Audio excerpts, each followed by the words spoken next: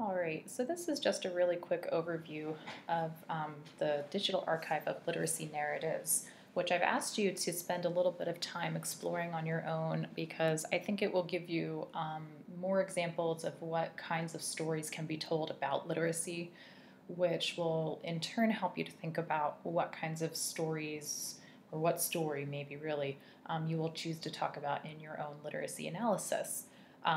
So this is a research project that comes out of OSU, and it's a really large archive. Some stories are video recorded, some are audio recorded, and some are text. A lot of them come from researchers in the field of literacy studies and who study college writing and rhetoric.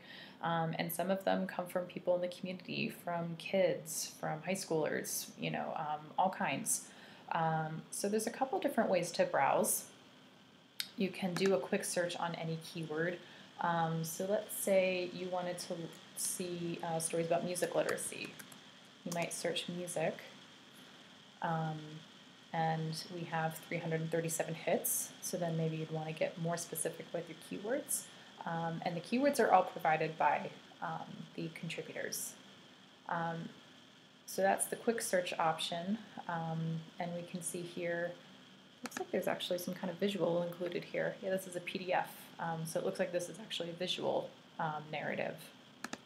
And we can click it open, and then we see it, and it looks like there's some kind of poem here.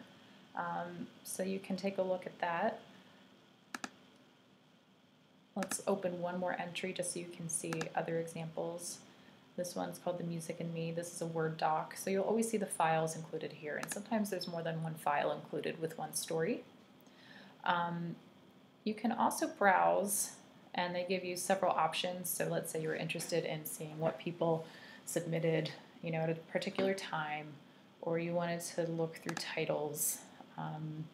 This is titles sorted alphabetically.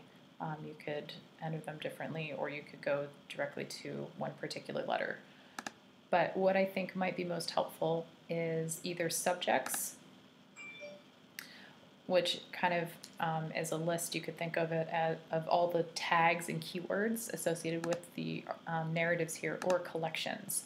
So the collections are curated, so someone associated with the DALN has put these together. And they have community literacy, deaf and hard of hearing contributors. They have all kinds of different themed collections you can look at.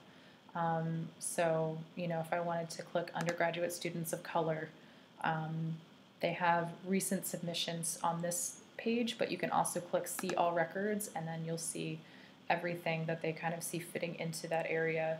Okay, here I guess it's still 6 that they wanted to highlight. But sometimes if you clicked see all records, you'd see even more. So that is the DALN. I hope you have fun exploring.